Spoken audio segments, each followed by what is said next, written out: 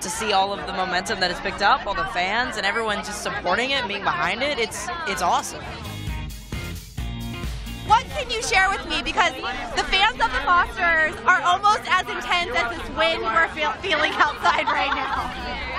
The series premiere, it picks up where the huge cliffhanger was left off 3 weeks after. So it was a huge car accident, and you'll see how the whole family is kind of affected by it. I will tell you what Brandon's doing.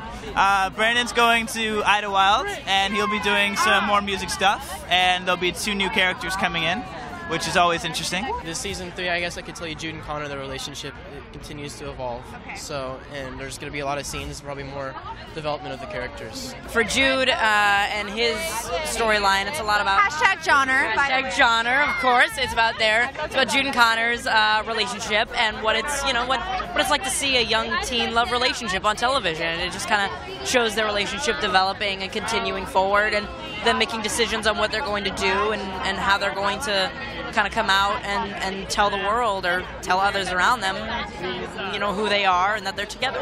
More importantly, I feel like it's something that so many young people, really people of all ages, are connecting with. Well, first I kind of expected it that fans would they'd resonate with it, but it kind of got like so large lately. Like since season 2 came out and the genre kiss happened, people just kind of freaked out with that, and it's been a lot bigger than I had expected, and so much positive reaction. I'm thankful for it. I've heard maybe some inklings about a new love interest or a new girl, perhaps. What can you share about that? Very possibly. There is a female character showing up to Idlewild, so there is a possibility that could develop.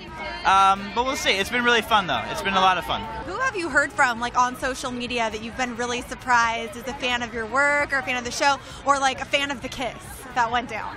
I know Siri, the voice of Siri. She followed me on Twitter. Shut up. Yeah. Oh my gosh, mic drop. That's crazy.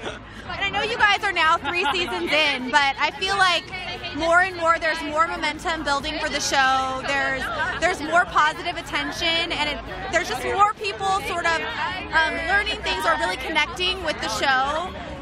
Does that continue to surprise you guys? I mean, obviously in a great way, Oh yeah. It's incredible to see momentum. I mean, we want this show to go on forever almost. I mean, I love the people that we work with. We have such an amazing and professional cast and crew. And these guys are such idols to me, and being able to look up to them is incredible. And so for me at a young age, and this is the first kind of big show I've done, I love it. I think it's incredible to see all of the momentum that it's picked up, all the fans and everyone just supporting it and being behind it. It's awesome.